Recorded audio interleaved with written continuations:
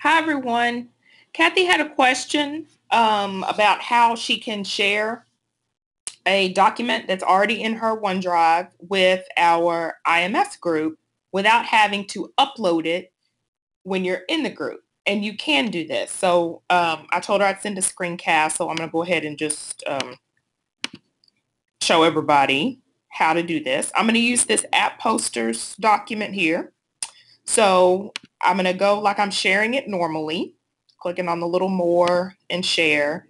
And here's the thing.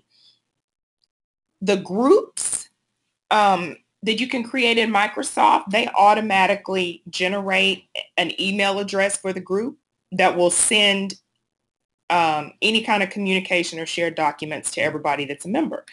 So ours is called IMS. So when I type that in, notice this comes up.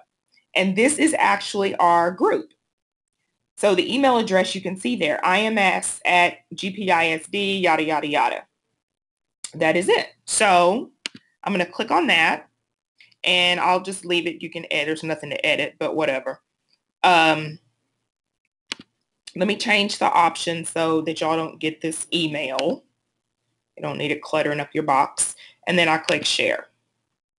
So then what happens is, notice that I get the notification that it's shared with IMS. So if I go back to the group, let's check this out. Back to the group. It doesn't show up in files because this is what only shows up when you do a direct upload or when you drag. But if you go to shared with us,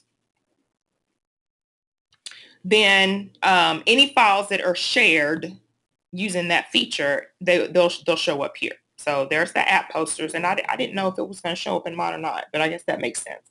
Okay, so that's it. So yes, you don't have to do a direct upload when you're in the group. If you have something that's already in your OneDrive, you can just share it and then just search for IMS. Okay, that's it. Hope this is helpful. Thanks.